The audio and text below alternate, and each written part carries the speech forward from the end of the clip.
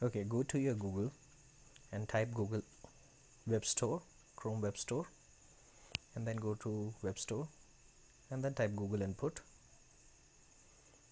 You'll get Google Input Tools. Add to the Chrome, add extension.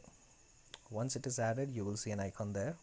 Go to the icon and select icon extension options, and then select your language which you want to add to the selected input tools. In this case we will use Kannada. There will be few more Kannadas there, but you will use this Kannada. Bring it here, and once it is added, that's it. Close the tab. Now you're ready to use. Enable that Kannada option. Go to your Google Doc because it will only work online. I'll fast forward this one. Once your Google Doc is open,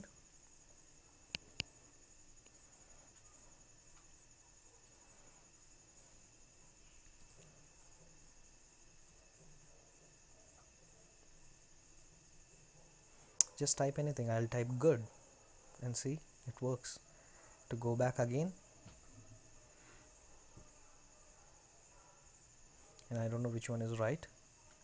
To go back again, just turn that option off.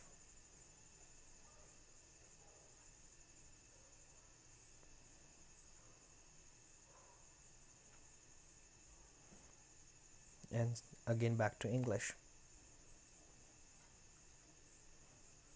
This is how it works. Simple. Thanks.